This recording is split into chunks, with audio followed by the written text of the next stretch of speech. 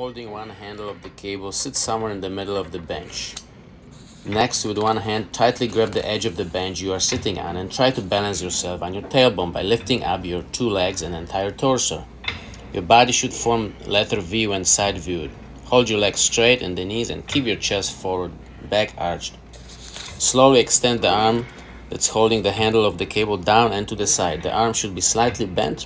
While holding the letter V position, pull your arm up against the resistance created by the pulley. Then slowly return to the starting position. Perform at least 12 repetitions. Switch arms. The muscles involved here are rectus abdominis, transverse abdominis, erector spinae, rectus femoris.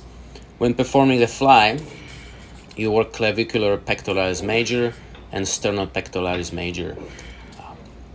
Remember, the exercise value lies in its particular position that forces your muscles to work extra hard. Exhale as you pull your arm up and inhale as you return your arm to a position parallel to the floor. The essence of this exercise lies in working the core, so athletes like gymnasts, dancers, martial artists, and football players will derive great benefit from it.